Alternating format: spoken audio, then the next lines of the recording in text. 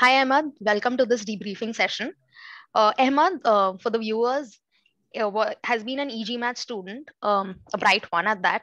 Started at a score of 680 and managed to get to a score of 750 with a score breakup of Q50 and V40. So managed a 90 percentile plus, score in verbal, and verbal was where most of his improvement came in. He went from a V36 to a V40, which was, I think, very commendable in the way he went about it.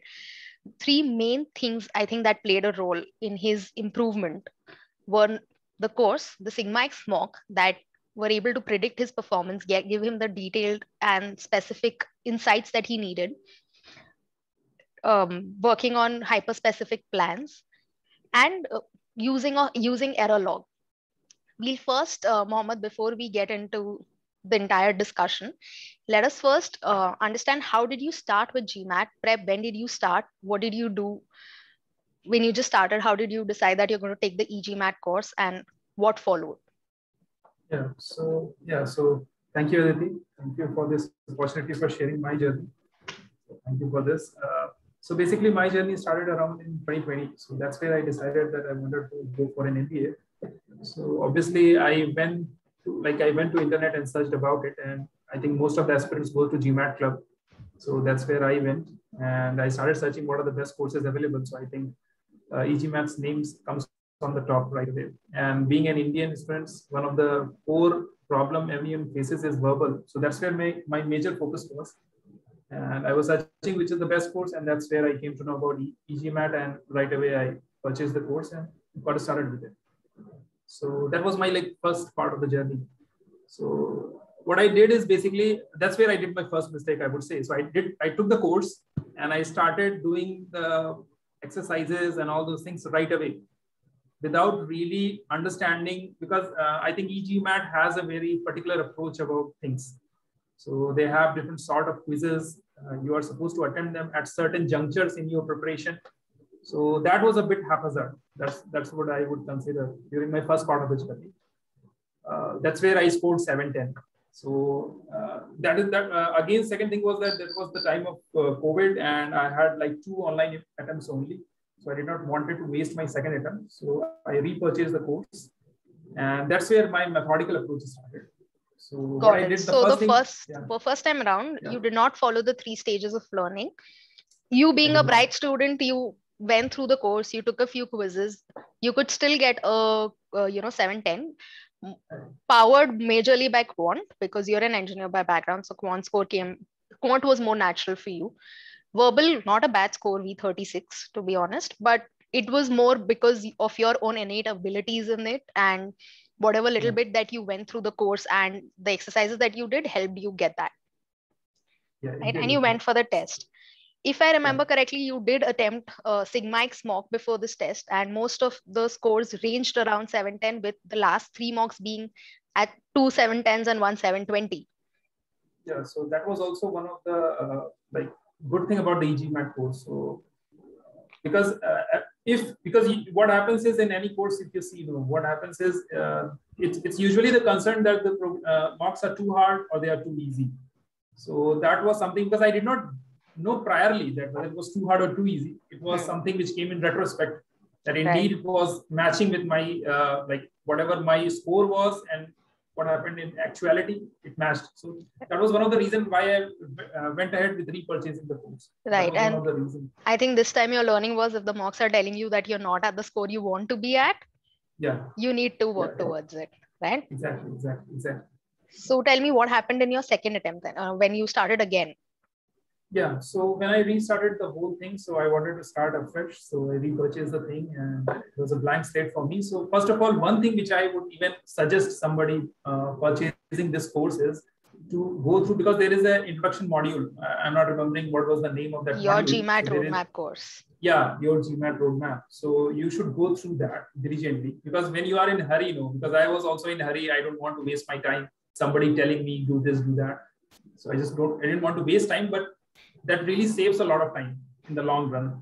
I think this is a very pertinent, very important point that you mentioned. When you are methodical, it may seem like it's taking more time, but in the long run, it saves you a lot of time, because if you're not studying properly in the beginning, To come back to it because you faltered later on, to come back to it and study again usually takes longer and takes multiple Yeah. attempts as well. So yeah, means any student who is listening to think I can completely understand the anxiety attached with it, because if you are in so hurry to like reach to the end line of your race, but take it from me, it does not happen like that.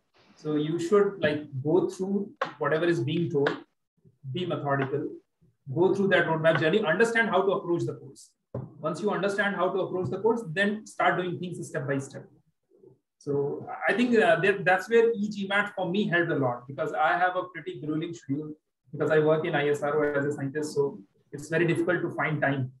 And there was a bit of faith I had to place, which usually I would not give. I would trust my own instincts. But yeah, so I placed the faith and it paid off. Right. So this attempt, you primarily needed help with verbal, right? So you started with SC, and I think SC was your problem area to begin with, but you did have to put in some amount of effort in CR and RC too. So because you had gone through the quizzes and some bit of the course the first time around, what did you think? What was your approach this time around? Would you be going through the course again, not going through the course again? What was your mindset about it? Yeah, so one catch point was there, that there was a significant amount of gap in between, because I was too much involved in my work. So there were launches happening and I was too overwhelmed. So I simply could not pick it up. So I did not remember anything word to word. There was a sense of understanding, but I didn't remember the questions. I didn't remember what was the body or what was the subject or what was the verb, but understanding was there. But even though I remembered those rules, I chose to go through them again, because I understood that definitely there was something lacking in my understanding. Otherwise, I would have scored 750 at that time itself. So I chose to go through those concepts one by one, refresh, and did not try to jump ahead. That okay, ye to aata hai, why should I do it again? So that is something I actively opposed myself, because that's people tend to do that. That okay, ye to aata hai, just skipped through and went ahead. So what my understanding was that agar aata hai, you can do it faster. And that's actually very important. You need to be able to do things in the right amount of time for the GMAT, right? If you're taking 10 minutes to solve a question, even though you're solving it correct, it does not matter so much, because you won't get 10 minutes on the test, and that cannot be your excuse that if I can take 10 minutes and solve, I know something. I think that was also the premise of when we started working together in LM program. You were already at a 710 score, and ability wise there weren't major gaps. There was not one or two things that you were only doing wrong and everything else right. It was not that kind of a thing. You were generally good at stuff, but your timing was a little off. So I remember when we were doing that, timing was the main focus. So tell me, how did you interpret the plan that was shared with you in LM, and how did that go? Yes, so I think it may vary person to person, because I am a bit analytical person. So what happens when I really read a sentence? So what I used to do is I really went deeper into the question. So I was thinking how does it connect, and like what are the different parts. So I was taking too much time to analyze the questions. There was a bit of more understanding involved, less instinct. But when we discussed about the time, so I was able to match up that understanding and instinct. So there was a little bit of work around that.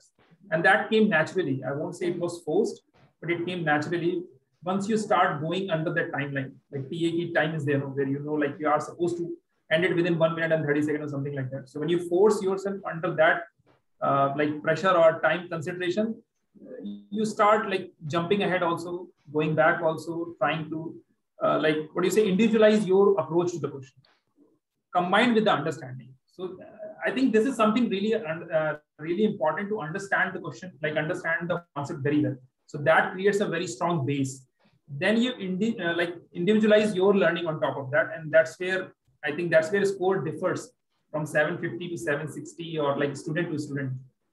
So yes, I agree. What you're saying is, what happened was when you were going through the course again, because you had that understanding that even if you can do it faster, and that is why you went through the course again. You went through systematic timing exercises again. What happened was, at some point you were able to reach that balance, that point of where understanding that this is what I know, and this is where when my instinct comes in. And instinct is basically your knowledge of the matter that's playing up more subconsciously, but because that is because you've internalized it so much. If you Yeah, have yeah, not very internalized the process, you've not internalized the concept, that instinct will not work, or that instinct will exactly, not be exactly, correct. exactly. So that will not come. What happens Exactly. is when we start off, we have an instinct, but that is very much unrefined, wrong, and that's where like GMAT plays with you. It asks you to go with your raw instinct, and that would be wrong.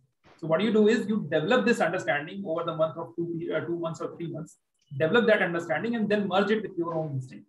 And then how like you start overcoming the time domain or like whatever Right. strict timing is there.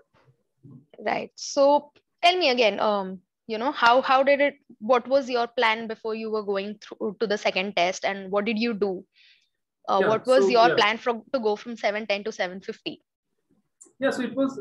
So what I did is one thing I told, as I told you before, is I did not go through the like that roadmap, journey roadmap, because if you see e-GMAT, they have like particular types of quizzes. So some custom quizzes are there, and some quizzes are there which you are supposed to do right after that, and there are some quizzes which is supposed to gain your understanding, or like Cementing quizzes. yeah, cementing quizzes. Yeah, that was the one. So because what happens is even though you have learned everything, you really don't know where you are, and you have a finite amount of resources. And if you have 100 questions and you just simply waste them, like you go through the question, now you read it again and you reattempt the question. So it won't give you that like return on investment, I would say that. So what you need to do is you need to go through the procedure. Then only you will get like bang out of your buck. What I did is in the prior attempt is I was haphazardly going through it. And I was reattempting the questions again and again. I was scoring 100% even, but that was not my real score. So that's where the major difference was. So I went through this like journey roadmap, whatever was there, and approached the whole course very methodically. So custom like whatever quiz you are supposed to do afterwards, that I did first. Then after completing, I went through the semantic quizzes. Whatever gaps were there, I went back, read the whole course again, filled in, then again came back. Yeah, so I think that's where the difference was. Right. So you kept iterating. Every time if you took a cementing quiz, you figured out this is what I'm not able to do right. Yes. That means I have some gaps. Let me go back, figure out what the gaps are, and then do it. And I think yeah. That was not like one shot kind of thing. It was not like I went through the course and it was over for me. Right. I went through the course, went back, did the quiz, came back again, did it again. So it was back and forth, back and forth. Perfect. I think that iteration is very important because every time you realize you don't know something, there's no shame in going back to the file, figuring out what is it that you missed, and then learning that again. And I think error logs played an important part for you in this case, right? Because when you had timing issues, we worked through your error log to figure out where is it that you're making, having problems, which particular modules you were facing problems in. There were 3-4 modules that we figured out that these are particular topics that you're faltering in. This is the reason you're faltering in them or taking longer. And then you went back to it. You did specific custom quizzes around it. This is where I would like suggest everyone to not believe your instinct, because that's where they lie. Because quantitative data is much better indicator of where you are lacking at. So if you have a particular proper error log, you can like visually see where you are, and if you go back and fill those gaps, you will come back stronger. That is something I would suggest everyone. Right. So error log played an important part. Then I think you again took mocks. This time around, your mock scores were more in the 750 range, right? How did that feel when you were taking all those mocks and you were closer to what you were targeting? How did that feel? How did you improve from there on till the test date? Yeah, means it felt actually pretty natural. Means it did not feel like something else has happened, but definitely understanding was much better. And my key, because it differs from student to student. For me, like quant was pretty sorted very early on, so there was not something I had to work upon. But my sentence correction really did improve, and that started reflecting right away in my scores. Because Q remained the same, but we started improving. Right. So yeah. Right. So that gave you confidence that, okay, if I'm scoring from your first mock, you had that learning that if you're scoring something in mock, very likely you're going to see those kind of scores in your actual test. This time around, you were at around the 750 mark. You went to give the test. You were still around the 750 mark. You scored a 750 again on the test. So that was great. What are the top 3 things, Ahmad, that you're going to tell the students just 3 things that they need to remember Yeah. when they want to So reach that kind of a high score. yeah. So first thing is that the first thing I would say is not to hurry. That's what my first thing is, that you need to give at least 2 months. I feel like if you have, it may vary. Like if person knows already 1 month for somebody is fine, but for me it was around 2 months also. That where like you need to have that sort of period. Second thing is that if you are like particularly buying e-GMAT or any other course, you need to map out your journey, like what you are going to do. So that helps you a lot because it's a long period of time and you may like veer off the path very easily. And third thing is that, yeah, maintain your error log. Because at the end of the day, you simply can't remember what question you did 2 months back. And you won't be able to understand how much you have improved or not. So you need to have those sort of feedback. So these 3 things Perfect. I I would think suggest to everyone. very, very pertinent points. The only thing what I'd like to add to what you've said is actually perfect. Don't hurry. Everybody's journey is different. You may take 1 month, 2 months, 6 months Yeah. also. The point is knowing where you're starting from and knowing, where you want to go. Build that personalized plan based on each subsection, what scores you need to target. We have a tool called personalized study planner tool, so you can use that to do that. You also use that, Ahmad, if I'm not Yeah. wrong. You created a plan based on that, so don't hurry. Very important and a Yeah. pertinent point. I think error log, again, very important, to track your journey. And what you said was perfect, that what you solved 2 months ago, why did you make a mistake, you wouldn't remember. So when you do it the second time around, or when you're reviewing that error log, you understand why you made a mistake, and you then can avoid that mistake, right? So these are important points that you mentioned. Understanding how a particular course works and following through with it, again, very, very important.